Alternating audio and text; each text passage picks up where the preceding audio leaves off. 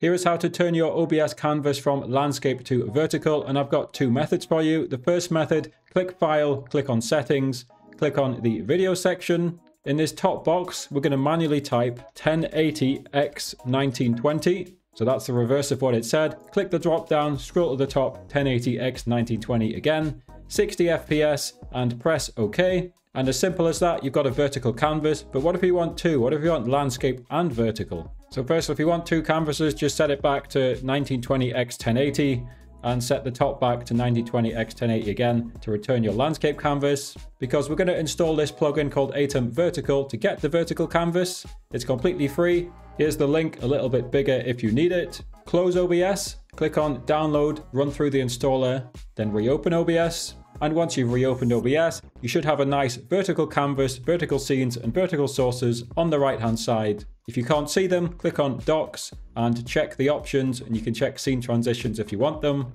They might be popped out, so you might have to drag them into place as such. You can drag them all to rearrange them as you want, and you now have a landscape and vertical canvas.